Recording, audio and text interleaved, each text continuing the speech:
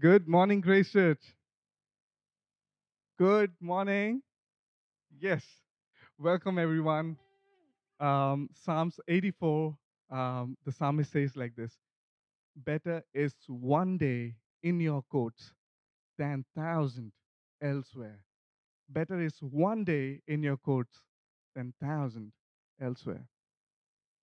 There's a reason behind why the psalmist says like that. Let me just give you two. Um, let's hear from Psalm 16, which gives us the reason. A reading from the book of Psalms, chapter 16, verse 11. You make known to me the path of life. In your presence there is fullness of joy. At your right hand are pleasures forever. Amen. Psalmist says, in your presence, Lord, there is fullness of joy. It's not partial, it's not less. There's fullness. We don't want to go anywhere else than the presence of God, where we find the fullness, completeness, wholeness of joy. Second reason he gives, Lord, in your presence, there are pleasures forevermore. The pleasure, the satisfaction of knowing him is not compared to any other thing. It's not but for a moment, but it's forevermore. Church, we don't want to go anywhere else than the presence of God.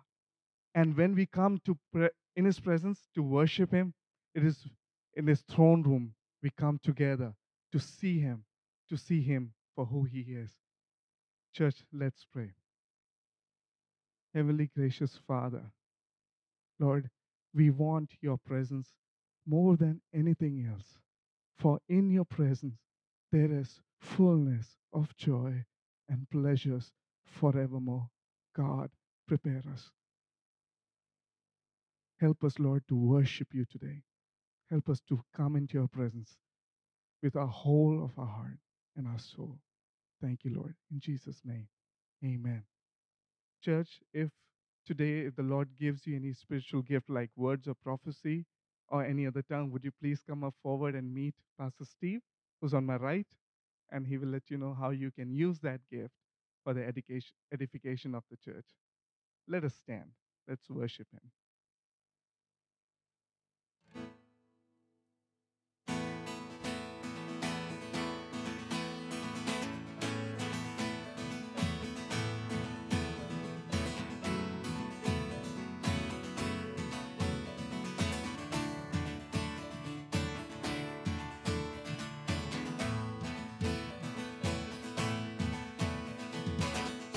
From the rising of the sun to the ending of the day, one name alone be praised. Every nation, tribe, and tongue, all creation lifting up your name alone be raised. Praise the Lord, all the earth. Bless his name, only one name, now and always. Jesus, you have rescued us. You are good and you are just. One name alone be praised. From the heights and from the depths, in every heart with every breath, your name alone we raise. Praise the Lord, all the earth. Bless his name, only one name, now and always. Praise the Lord, all the earth.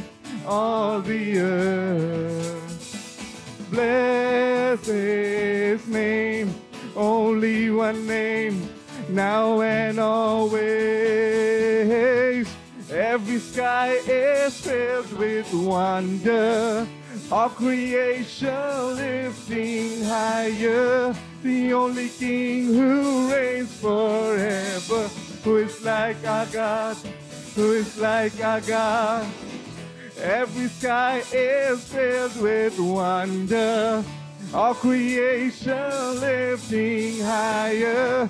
The only King who reigns forever, who is like our God, who is like our God. Sing, praise the Lord, all the earth, all the earth. Bless his name, only one name, now and always. Praise the Lord, all the earth, all the earth. Bless his name, only one name, now and always. Bless his name, only one name, now and always. Amen. Amen.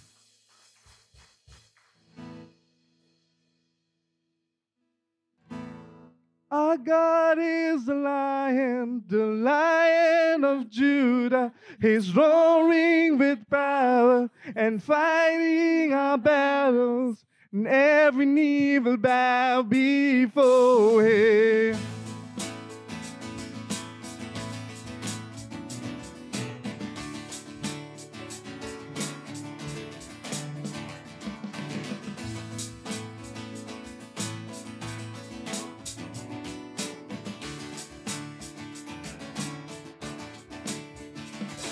He's coming on the clouds.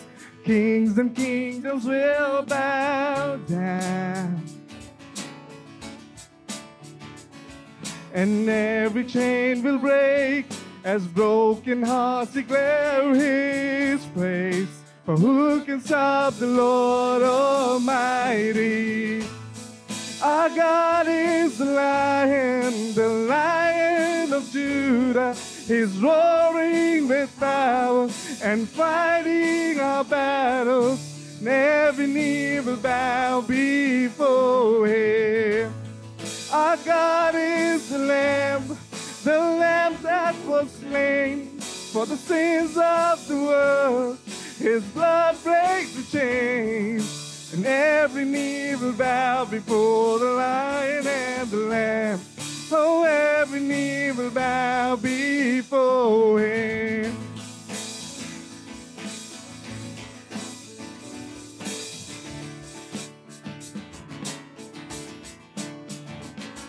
So open up the gates, make way before the King of Kings. The God who comes to save is here to set the captives free. For who can stop the Lord Almighty? Our God is the Lion of Judah. He's roaring with power and fighting our battles. Every knee will bow before him. Our God is the Lamb that was slain for the sins of the world. His blood breaks the chains. Oh, every knee will bow before the Lion and the Lamb. Oh, every knee will bow before him.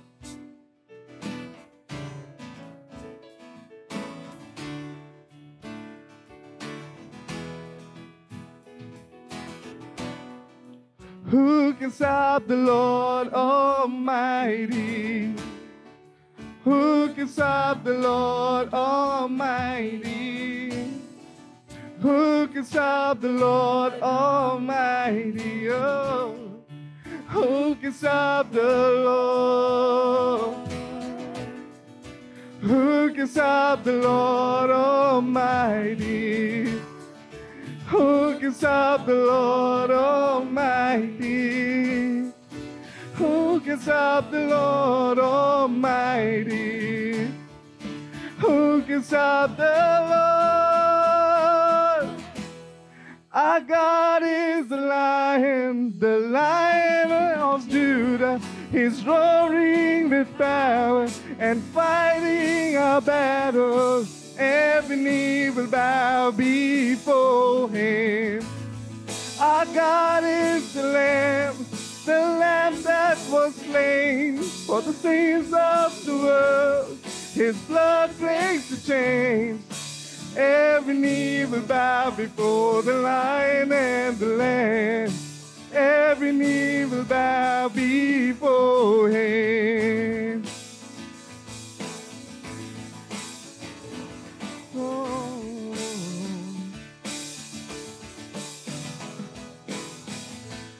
Amen.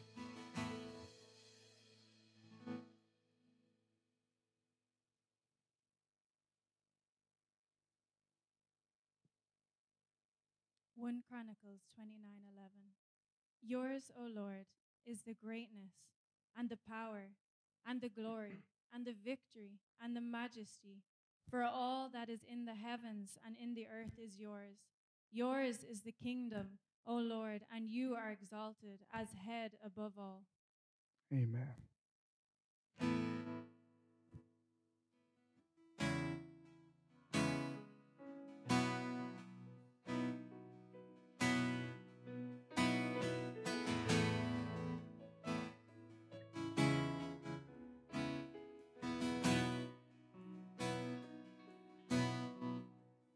You give life, you are love, you bring light to the darkness, you give hope, you restore every heart that is broken.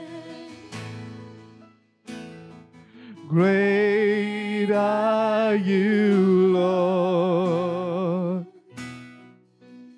It's your breath in our lungs, so we pour out our praise. We pour out our praise. It's your breath in our lungs, so we pour out our praise to you only.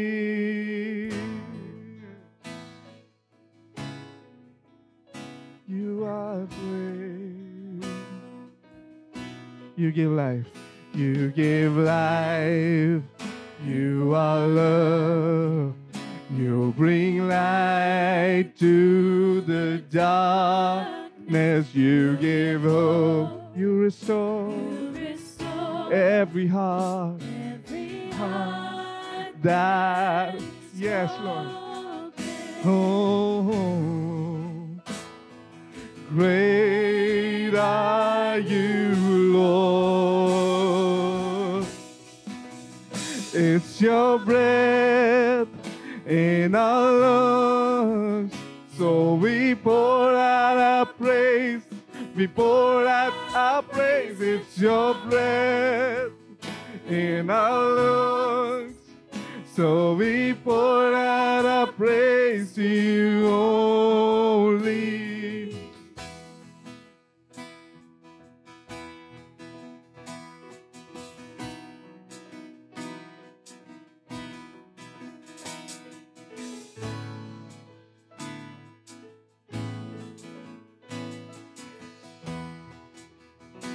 Sing all the earth. All the earth will shout your praise. Our hearts will cry. These bones will sing. Great are you, Lord. Sing all the earth. All the earth will shout your praise. Our hearts will cry, these bones will sing. Great are you, Lord. Sing all the earth. All the earth will shout your praise. Our hearts will cry, these bones will sing. Great are you, Lord. It's your breath in our lungs, so we pour out our praise. We pour out our praise. It's your breath in our lungs, so we pour out our praise to you only. It's your breath in our lungs, so we pour out our praise. We pour out our praise. It's your breath in our lungs, so we pour out our praise to you only. Great are you, Lord. Yes, you are. Great are you, Lord.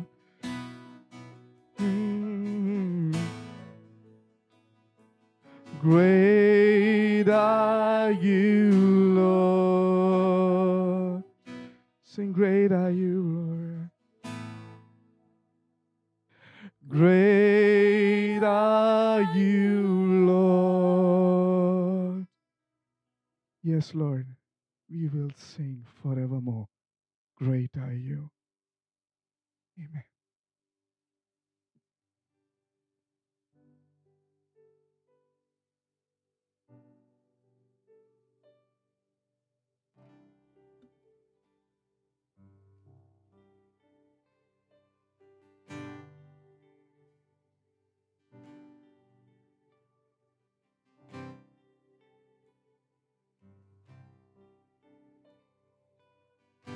I can't wait for eternity.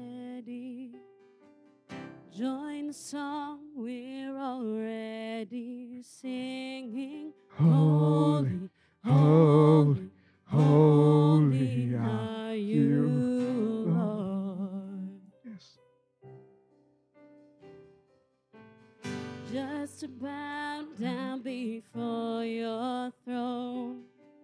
See your face, I cry out because you're holy, holy, holy are you, Lord.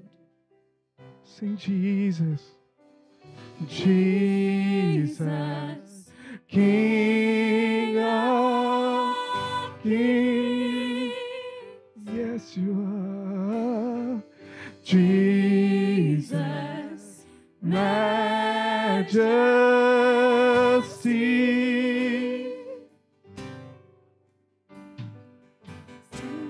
With those who have heard, well done, proclaiming forever, yet you're the one.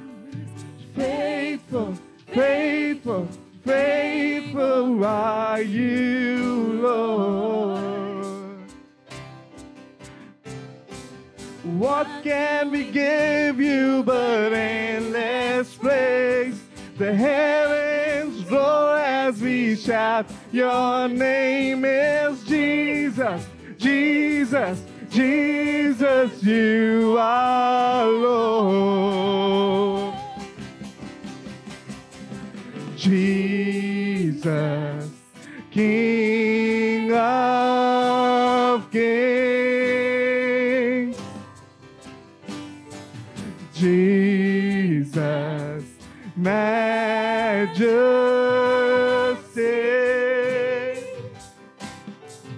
Oh, Jesus, King of kings. Jesus, Majesty.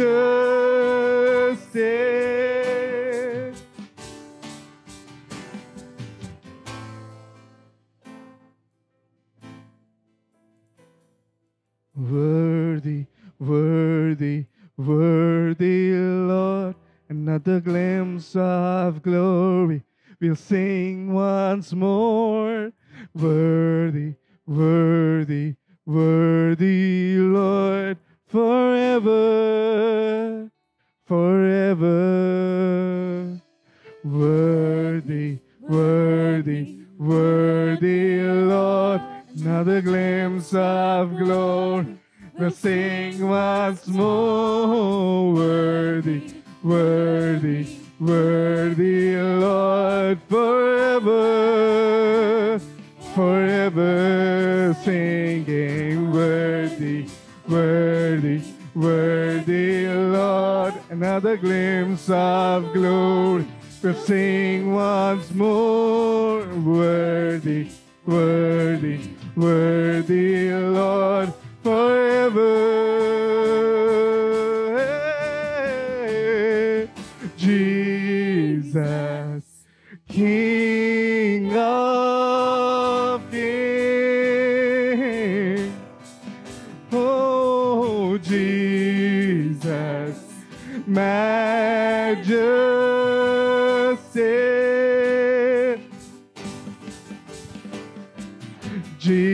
Jesus, King of kings. Jesus, majesty.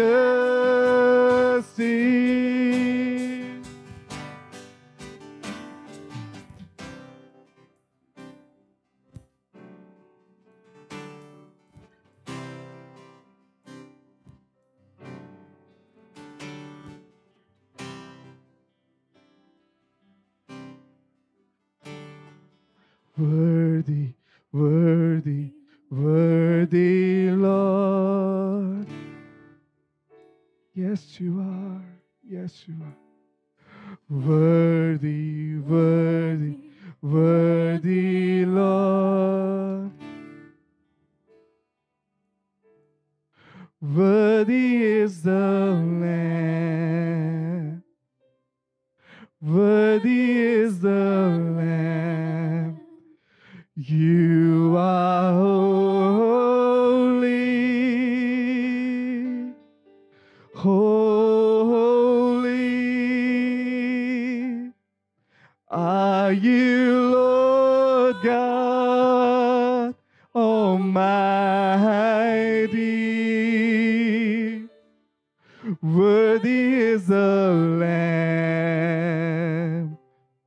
Worthy is the Lamb. You are holy,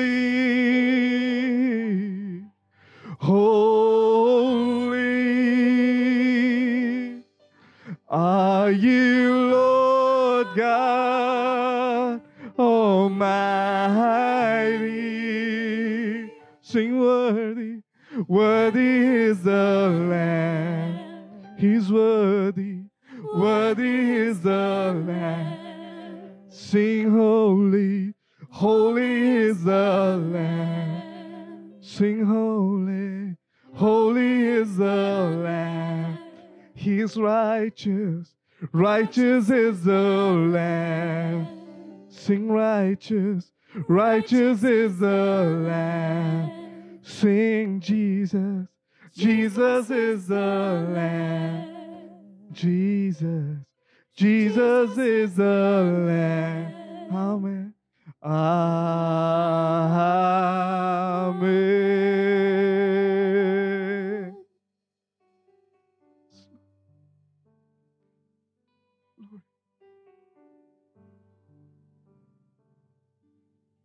Thank you, Father. We praise you. We glorify you. You are worthy. You are worthy. You are holy. You are holy, Lord. Thank you. Thank you so much, Lord, for sending your Son to die on our behalf. We love you. We love you forever. We worship you. May your name be praised and glorified in our lives, God. Thank you, Father. In Jesus' name we pray. Amen. Please be seated.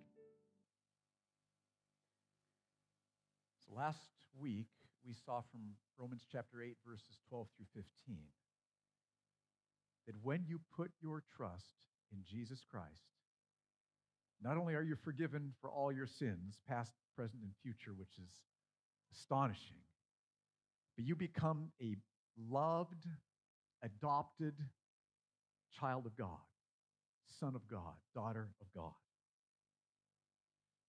And you receive the Holy Spirit,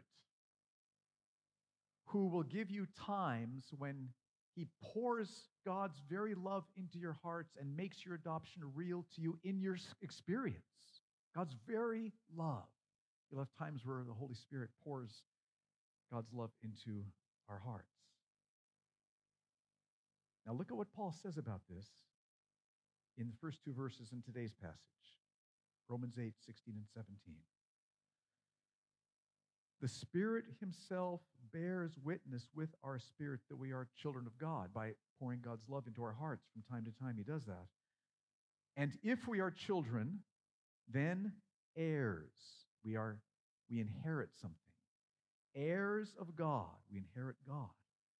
And fellow heirs with Christ, we inherit with Christ. Provided we suffer with him, in order that we may also be glorified with him. So because we are adopted children of God, we are heirs of God. What we inherit is God, which is amazing because God is the infinitely greatest joy in the universe. And you are going to inherit God. You're going to know God, worship God, fellowship with God, love God forever. You're an heir of God. What an inheritance you have awaiting you. And the reason we're heirs of God is because we are fellow heirs with Christ. It's not because of our goodness or our righteousness. It's because we put our trust in Jesus Christ, who paid for our sins, who has saved us. We're united with Christ by faith, and we become fellow heirs with Christ. And Christ not only forgives our sins and cares for us and saves us, he also keeps us on the road to heaven, not sinlessly, but progressively, consistently. When we stray, he causes us to repent and brings us back. He will keep every believer on the road all the way to heaven, and you will enter heaven. Then look at what Paul says in the end of verse 17. He says, all this is true, provided we suffer with Christ, in order that we may also be glorified with him. It's not that by suffering with Christ, we are forgiven and saved. First, we are forgiven and saved by faith alone. But everybody who is forgiven and saved by faith alone is transformed into being someone who suffers with Christ. That's how we know we're on the road to heaven. That's how we know we've been saved. We're suffering with Christ. So, suffering with Christ, that's the topic we're going to be talking about this morning. So the first question that came into my mind was, what kind of suffering does Paul have in mind when he says suffering with Christ? What suffering is he talking about? We could think that the phrase suffering with Christ just means persecution for the gospel, suffering for our witness. There's believers in various countries who are in prison today for their faith. We could think it just means that. I think it certainly does include that. Absolutely. But there's two reasons from this passage why I think Paul is clear that suffering with Christ has to do with every kind of suffering that we experience this side of heaven. Two reasons. First reason, look at the way he describes these sufferings in the very next verse. He says, for I consider that the sufferings of this present time are not worth comparing with the glory that is to be revealed to us. So suffering with Christ involves experiencing the sufferings of this present time. Well, this time right now before heaven, all the sufferings that people experience during this time before heaven, those are sufferings with Christ, therefore. All of them. Natural disasters, tsunamis, floods, sickness, cancer, bronchitis, being hurt by people, being rejected by friends, having a dead battery in your car here in Abu Dhabi, all the different kinds of things, little things, huge, heartbreaking things. The sufferings of this present time are what Paul's talking about. Yes, persecution and everything else. That's my first reason, that verse. No, second reason, verse 23. Look at what Paul says. Not only the creation, but we ourselves, who have the first fruits of the Spirit, we groan inwardly as we wait eagerly for adoption as sons, the redemption of our bodies. Groaning is a sign of suffering. And here Paul says we're groaning for two things. We want to experience our full adoption as sons, adopted sons and daughters of God. We love God. We want more of God. I want the full experience of my adoption. And that's coming. So we're groaning for that. And we're also groaning for the redemption of our bodies, the resurrection of our bodies. Why are we groaning for the resurrection of our bodies? It's because these bodies are decaying. These bodies get sick. These bodies, unless Jesus comes back first, are going to die. And we're longing for the redemption of our bodies. We want those resurrection bodies, which means that clearly the suffering that Paul's talking about includes sickness and death. That's what Paul's talking about here. So now let me be clear. God can heal miraculously. God does heal miraculously. We love praying for the sick here at Grace Church. We'd like to see many, many more healed, but we are committed to praying for the sick. God heals through doctors. We're grateful for doctors. Who were the nurses we saw earlier? Okay.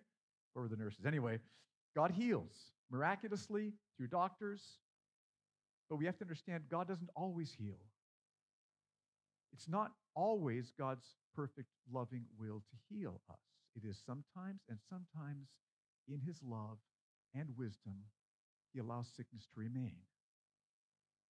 And so Paul would include that in these sufferings with Christ that he's talking about here. Suffering with Christ includes all the sufferings that we experience in this present time. Persecution, sickness, everything else. So with that in mind, let's read verse 17 again so we see what Paul is saying. Verse 17. And if we are children, then we are heirs, heirs of God, and fellow heirs with Christ, provided we suffer with Christ, in order that we may also be glorified with him. Now notice, we will know we're saved and adopted children of God on the way to heaven, not just because we suffer, but because we suffer with Christ. Are you suffering with Christ? Have you suffered with Christ this last week? The sufferings you may be experiencing right now, are you suffering with Christ in them? So that was my next question.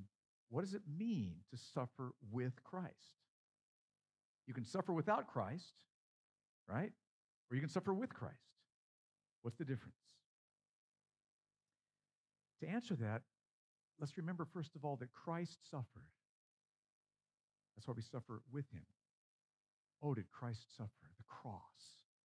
Christ suffered the cross, paying for the sins of all who trust him. And our suffering is nothing compared to Christ's sufferings. Some of you have suffered in heartbreaking ways, devastating ways. But as great as that is, I hope you don't mind me impressing on all of us that is nothing compared to what Christ suffered. So Christ suffered, and yet the fact that we can suffer with him means that there's some kind of parallels between his suffering and our suffering. There's no comparison in terms of the degree of the suffering, but there are parallels. There's some kind of similarities. So what are those similarities? Because as we think about those similarities, as we're living in the context of those similarities while we're suffering, then we're suffering with Christ. I thought of three parallels. See if these make sense to you. Three similarities between Christ's suffering and our suffering. First, Christ was called to suffer, and so are we. Christ was called to suffer, and so are we. God the Father called Jesus the Son. to suffer? And Jesus said, yes. And there are times where God calls us to suffer. And we need to say, yes. Now, don't forget, when trials come, we can pray and ask God to remove the trials, right? Deliver me, protect me, take this away from me. And God will often do that. Yes, absolutely. He will often do that. But not always. Often, in his wisdom and his love, he lets the trials stay.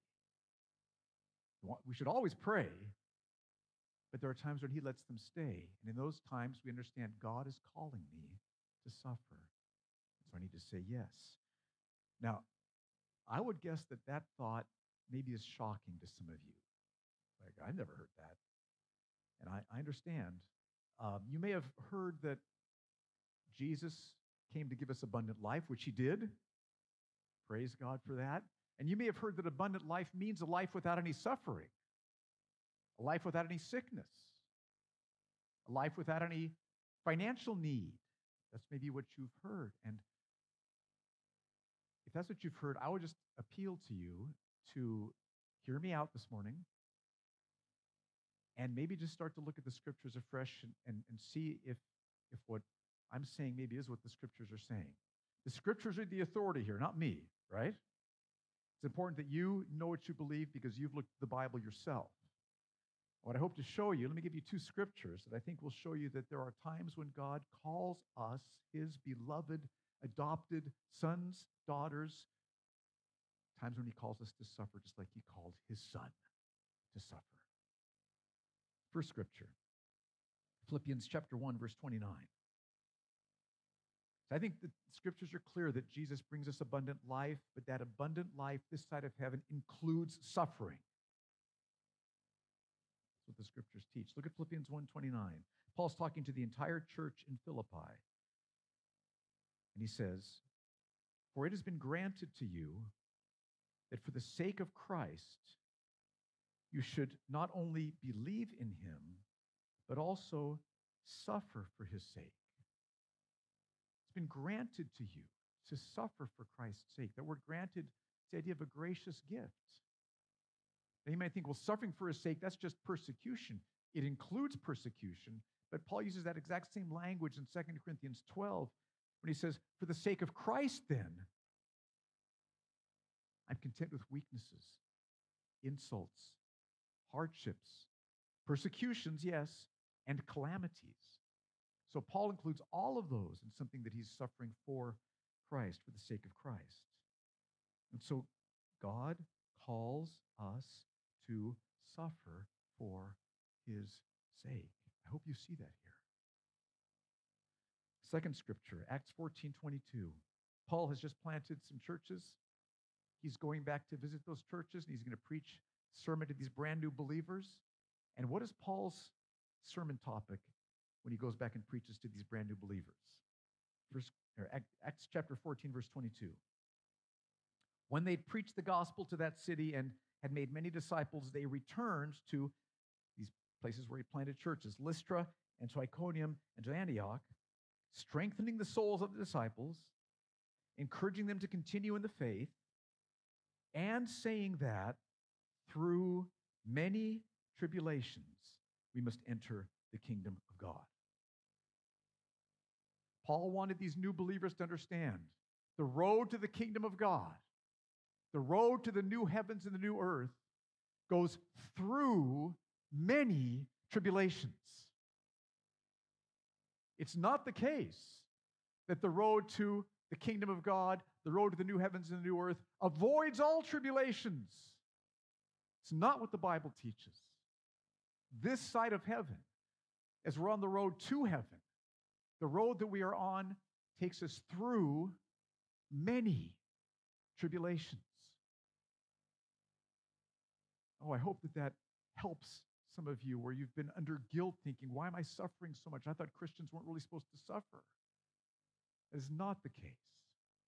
It is not the case. Again, we should pray for God to lift afflictions off of us and off of our brothers and sisters, but there are many times when in his love and his wisdom, he chooses not to. So when you encounter suffering, brother, sister, when you encounter suffering, don't be shocked. Don't say, I thought God loved me. I thought I was saved. Pray for God to remove it. But if he chooses to allow it to stay, say, yes. He's calling you, at least for a time, to suffer. Whatever it might be, large or small. So that's one aspect of suffering with Christ. Understand that just as Christ was called to suffer, so are we. You understand that? This side of heaven, we're called to suffer. Second, remind yourself that Christ's suffering had a purpose, and so does ours.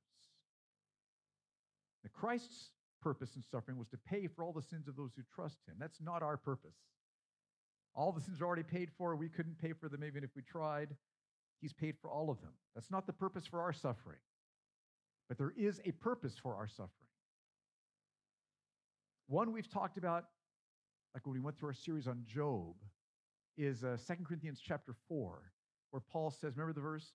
These momentary light afflictions are producing for us an eternal weight of glory far beyond all comparison. In other words, when you go through suffering, large or small, and you set your heart upon the Lord and you say, I want to trust you.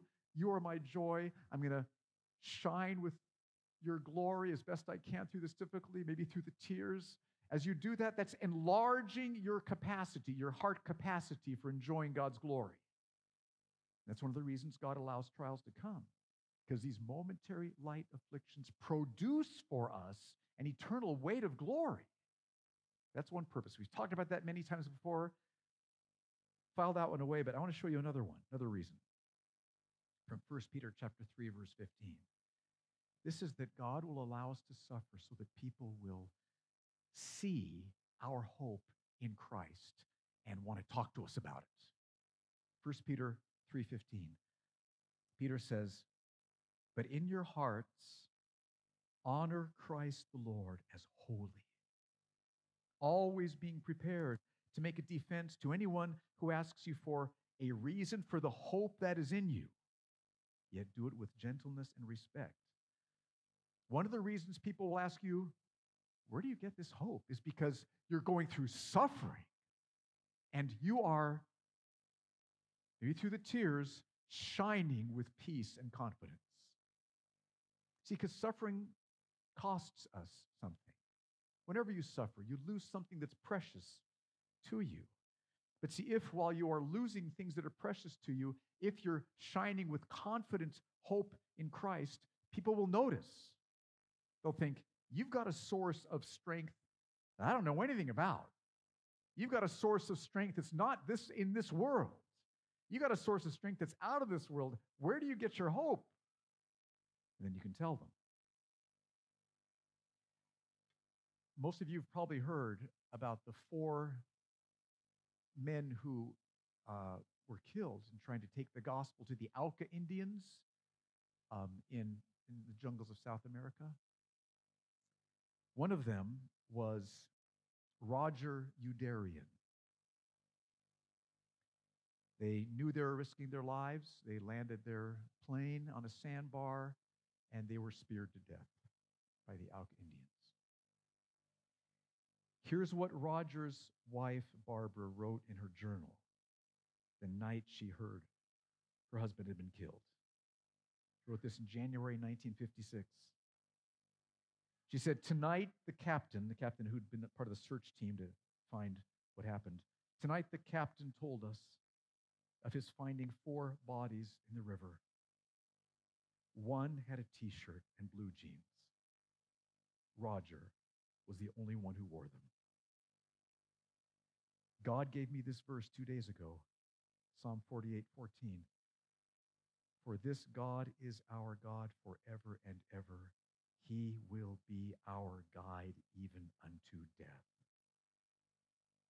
As I came face to face with the news of Roger's death, my heart was filled with praise. He was worthy of his homegoing. Let me just pause there. Men, let's live so our wives say, my husband was worthy of his homegoing. He was worthy of his homegoing. Help me, Lord, to be both mommy and daddy. So Barbara suffered a devastating, heartbreaking loss. I cannot imagine what that would have felt like to her. But she had Christ. She had Christ. She was shining with confident hope in Christ that affected the people all around her. And that's one of the reasons why God calls us into the fellowship of Christ's sufferings, because then we can have opportunities to explain the hope that's within us. Now, there's a third way that our suffering is similar with Christ's, and that is that Christ's sufferings brought him glory, and so will ours. Christ's sufferings brought him glory, and so will ours. You can see that at the end of verse 17, Romans 8. And if children, then we're heirs, heirs of God and fellow heirs with Christ, provided we suffer with him in order that we may also be glorified with him. See, after Christ suffered and died, God the Father raised him from the dead, brought him to heaven, seated him at his right hand, where Christ could shine with the glory he had shared with the Father from before creation, from timeless eternity in the past. So Jesus is now at the right hand of God, shining with glory. Christ suffered, and he was glorified. And just as Christ suffered and was glorified, so will we. When we suffer, we must remember, as Christ's sufferings brought him glory, so will mine. Now, Paul talks about that. That's the topic of the rest of this chapter, the rest of this passage for this morning. But first, let's review what we've seen. So let's take a real small example. Tomorrow, you get up, get ready, head out of your house, and you are just engulfed in heat and humidity, right? It just almost sucks the air out of your lungs. It's like, what am I doing living here, okay? Right? There you are. Now, but you remember, wait a minute, suffering with Christ, okay? So you want to be thinking and conscious of three things. One, Christ was called to suffer, and so am I. This is relatively small in the overall scheme of things, but I want to suffer with Christ here. For the King and the kingdom, here I am in this country. Christ's suffering had a purpose, and so does mine. No random suffering, no meaningless sufferings. Purpose. Enlarging my capacity for joy in him and help me to shine with glory so people maybe will ask. And Christ's suffering brought him glory, and so will mine. Now, in the rest of this section, Paul wants to tell us why the fact that your suffering will bring you glory is such breathtakingly good news. Stunning good news. Why? Why is this such good news? Paul tells us in verses 18 through 25, gives us 5 reasons this is such good news. I hope that you are captured by these reasons.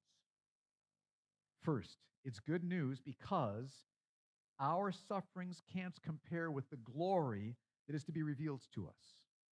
Our sufferings in this life, as massive and devastating and heartbreaking as they can be, cannot compare with the glory that will be revealed to us. That's verse 18. Paul says, "For I consider that the sufferings of this present time are not worth comparing with the glory that is to be revealed to us."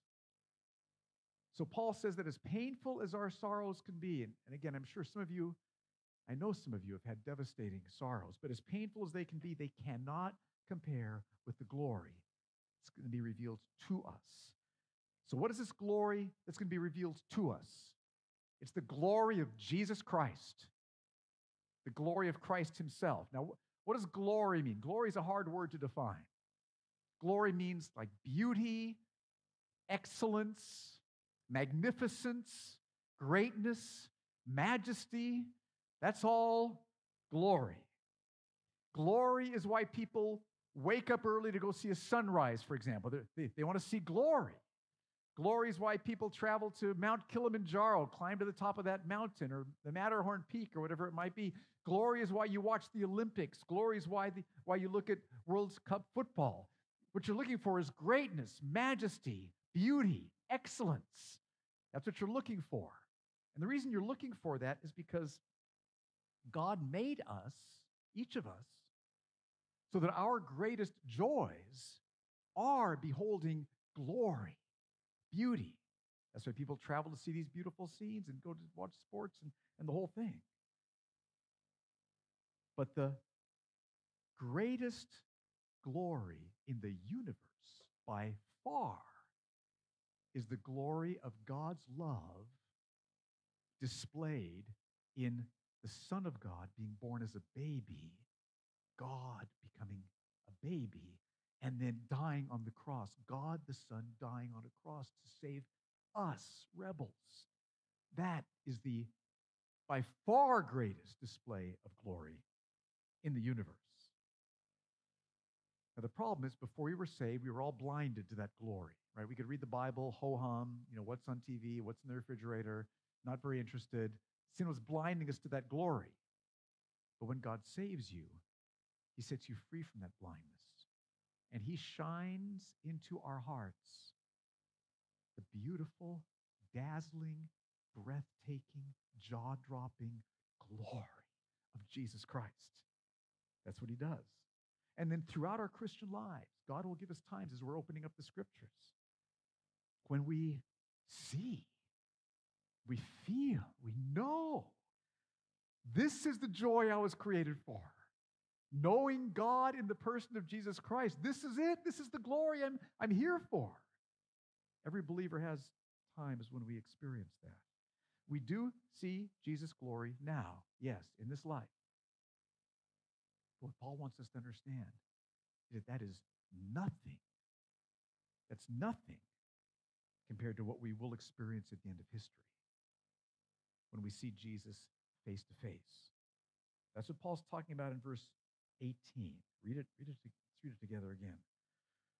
For I consider that the sufferings of this present time are not worth comparing to the glory that's to be revealed to us. You can mix together 1,000 Matterhorns in their glory, 1,000 Mount Kilimanjaro in their glory, 1,000 sunrises in their glory, Olympics, World Cup, football. You can mix together all of that glory, thousands and thousands of that glory. And it's like a drop of water compared to the ocean of God's glory in Christ Jesus. Just no comparison. And we're going to see that face to face when we see Christ face to face. That's what Paul's talking about here. That's the first reason this is such good news. Our sufferings can't compare with the glory that's to be revealed to us. Second reason, this is good news. It's because creation waits with eager longing for our revealing. That's verse 19. Paul says, for the creation waits with eager longing for the revealing of the sons of God. In the previous verse, Paul talks about Jesus' glory being revealed to us. In this verse, he's talking about us being revealed. We are going to be revealed. Here's what that means. When you are face to face with Jesus Christ, his glory is going to be shining, blazing, beautiful, and you are going to be so transformed, so filled, so delighting, so celebrating, so exuberant, so completely transformed that you are shining with his glory. You are going to be revealed shining with the very glory, not your own glory. We'll all know it's not our own glory, but it's Jesus' glory, but you're shining with Jesus' glory. creation is eagerly waiting for that revealing. I heard a pastor describe it like this. So take the snow-capped, beautiful Matterhorn Peak, amazing. But what the Matterhorn Peak is saying is, when will the children of God be revealed? Or take the sun, blazing, bright, huge, beautiful. But with all that beauty and glory, what the sun is saying is, yes, but when will the children of God be revealed? Even the whole Milky Way, massive Milky Way, I don't know how many light years it is, it's many, it's huge, it's massive. But with all that grandeur and all that glory and all that splendor, the Milky Way is saying, yes, but when will the children of God be revealed? And the Matterhorn and the sun and the Milky Way are talking about you. When will you be revealed? Shining with Jesus' glory. That's your destiny. That's what's going to happen to you. This is what's going to happen to everyone who's trusting Christ. That's what's going to take place. That's the second reason this is good news. Creation waits with eager longing for our revealing. And that should show us, oh, that glory must be really big then. And Paul's saying, it is really, really big. And your present sufferings cannot compare. Third reason, it's good news, because creation was subjected to futility in hope of gaining the freedom of the glory of the children of God. Verse 20 and 21. For the creation was subjected to futility, not willingly, but because of him who subjected it in hope. Now pause there. Satan didn't subject the world to futility in hope. God did that. God subjected the world to futility in hope that the creation itself will be set free from its bondage to corruption and obtain the freedom of the glory of the children of God. This verse explains why there is so much suffering in the world. Do you ever wonder why? Why earthquakes and tsunamis and floods? Why wars and sickness and pestilence and famine and poverty? Why? Why? It's not random. It's not ultimately because of Satan. It's because Adam and Eve did what we've all done. In their pride, they wanted to make their own decisions about how they were going to live their lives, and so they turned their backs on God and walked away from the infinite glory of the universe. That's what they did. And so God brought a curse on the world. Genesis chapter 3. He subjected the world to futility. But he did that in hope, in certain hope, certain confidence that the world would be one day, all of creation would be one day set free from its bondage to corruption into the freedom of the glory of the children of God. So what this means is floods are not the last word. Babies born unhealthy, not the last word. Cancer is not the last word. Wars are not the last word. What's the last word?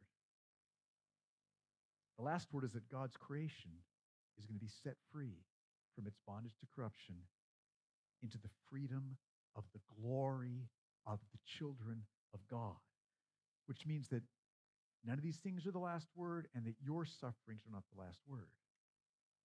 The last word is never-ending joy and freedom in beholding and shining with the glory of God in the face of Jesus Christ. That's the last word. The last word that will continue forever. That's what Paul's talking about here. Fourth reason. This is good news because the whole creation is groaning for this with birth pangs. Verse 22, for we know that the whole creation has been groaning together in the pains of childbirth together until now. Again, Paul's goal here is to help us see that the sufferings of this present time are nothing compared with the glory that we will see feel, be transformed by, and shine with Jesus' glory that we will enjoy forever. And here he says that the whole creation, not just the whole earth, not just the whole solar system or the whole Milky Way, the whole creation, the whole universe is groaning to see Christ glorified and you transformed, shining with his glory. Church, doesn't get any bigger than that. All of the universe is groaning for Christ to be glorified and you shining with his glory. That's what is happening. It doesn't get any bigger than that. And our sufferings, even the worst sufferings in this life, are nothing in comparison. Last reason. Fifth, it's good news because our full salvation is still to come. Verses 23 to 25. Not only the creation, but we ourselves, who have the first fruits of the Spirit, groan inwardly as we wait eagerly for adoption as sons, the redemption of our bodies. For in this hope we were saved. Now, hope that is seen is not hope. For who hopes for what he sees? But if we hope for what we do not see, we wait for it with patience. See, we have been saved. We have received the first fruits of the Spirit. But as amazing as our salvation is now, and it is amazing, there is so much more that's coming. We were saved in hope. We don't see something we're hoping in, so we don't see yet what we're going to experience, but we were saved in hope of that future. You know what first fruits are? We don't really talk about that much in our culture, but first fruits, like if you are growing wheat, say you've got a huge wheat field, you might pick a few of the first wheat sheaves. That's the first fruits. This is going to be a good harvest. Look at this. Or you've got a massive corn field and you pick a few ears of corn. Oh, this is going to be a really good corn harvest. Okay? So you got your first fruits, a few sheaves of wheat, a few ears of corn. We've received the first fruits of our salvation. Look at those sheaves of wheat. This is beautiful. And these ears of corn, yes, but look at the field of wheat that's out there. Look at the field of corn that's still out there. This is beautiful, but look at that. And the point Paul's making is our sufferings can't compare with the glory of that future salvation that we're going to receive. It's absolutely certain. We have the first fruits now, but there is so much more. You've not received all of your salvation now. You've received the first fruits now. Wait for what is to come. Church, the day is coming when we'll be saying, I should have waited more patiently.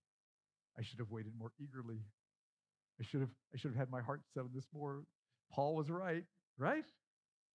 So let's take heed to that now.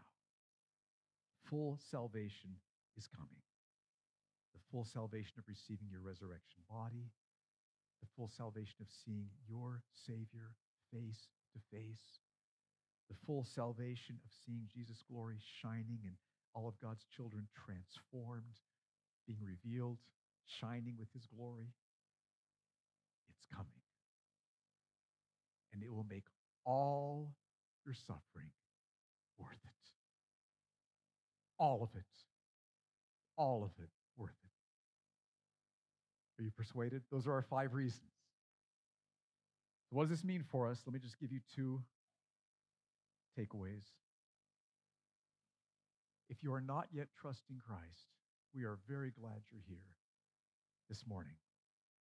And I'm hoping that you want to be a part of where history is headed. In terms of, for those who trust Christ, it's headed towards the new heavens and the new earth, where Christ and all of his glory dwells and will be transformed. Don't you want to be a part of that? Don't you want to know Jesus? Don't you want to behold the glory of the God who sent his Son to be born as a baby, to die on the cross, so we can be forgiven and reconciled to him?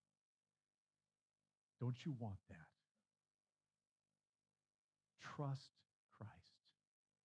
Turn from your sin. Trust him. Receive him. Trust him to forgive you. Trust him to change you. Trust him to satisfy you completely now in himself. He will, and then he will bring you to heaven where you will shine with his glory forever. And if you are trusting Christ, what assures you that you're saved is because you're suffering with Christ, Paul says. Provided we suffer with Christ so we can be glorified with him. So, brothers, sisters, let's suffer with Christ. Let's suffer with Christ. Let's join in the fellowship of his sufferings. It's not all suffering. We praise him for that, but there is suffering. Through many tribulations, we must enter the kingdom of God. So whether the suffering is small or whether it's devastating and heartbreaking, let's remember, Christ was called to suffer, and so are we. Christ's suffering had a purpose, and so does ours. And Christ's suffering brought him glory, and so will ours, so will yours. Let's stand together.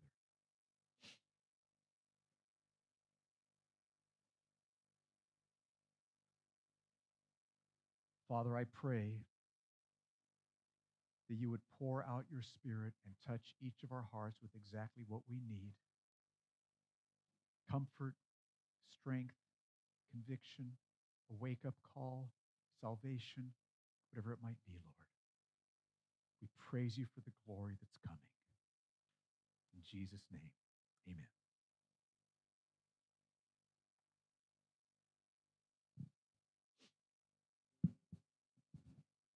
Church, let us rejoice in this blessed assurance that we have in Christ as we sing this praise.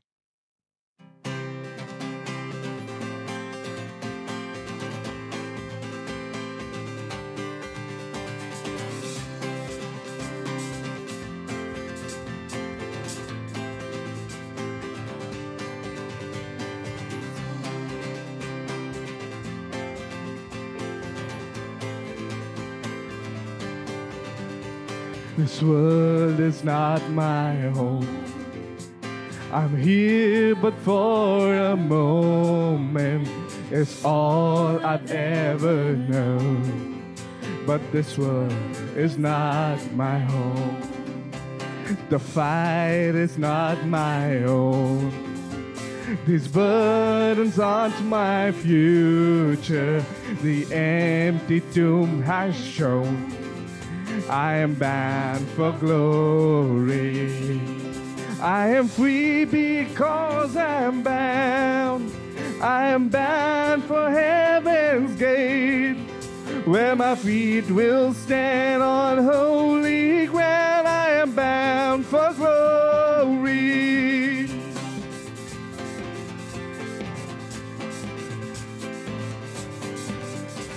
The saving work is done, and death is not my ending. My God has overcome. I am bound for glory. I am free because I am bound. I am bound for heaven's gates, where my feet will stand on holy ground. I am bound for glory.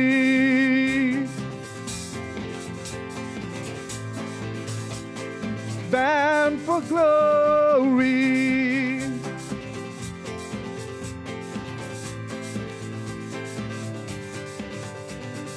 All my pain, hurt and shame, gone when Jesus calls my name. Endless joy, endless praise, oh, when Jesus calls my name.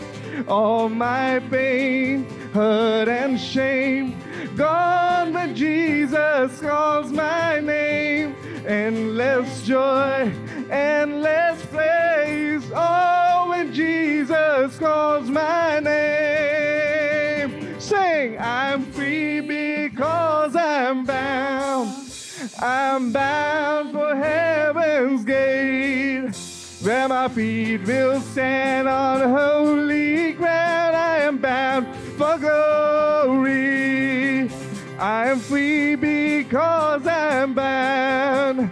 I am bound for heaven's gate, where my feet will stand on holy ground. I am bound for glory, where my feet will stand on holy ground. I am bound for glory.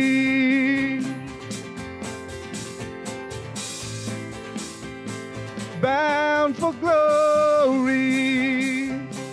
Glory, hallelujah.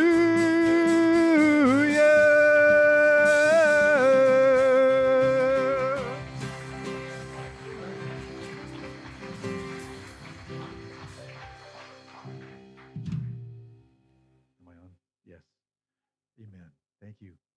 If you are part of the Al Bandar home group and you're available to pray for people after the service, if you could come on up and stand at the far right-hand corner, we'd appreciate that very much.